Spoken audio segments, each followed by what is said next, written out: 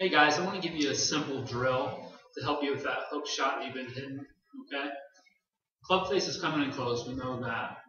The direction you're swinging the club is farther right than your club face. All right, let's give you a simple cure for that, a simple thought. Alright? Closed face swinging to the right. Let's get a better feeling of grip ins towards the belt buckle. Make sense? Grip in towards the belt buckle through impact. We're struggling with closed face, too much inside. We want to feel grip in towards the belt buckle through impact. Alright? Keep flat, grip in towards the belt buckle.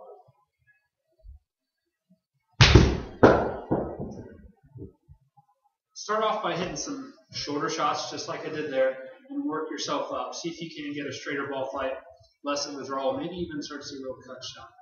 Really hope this helps.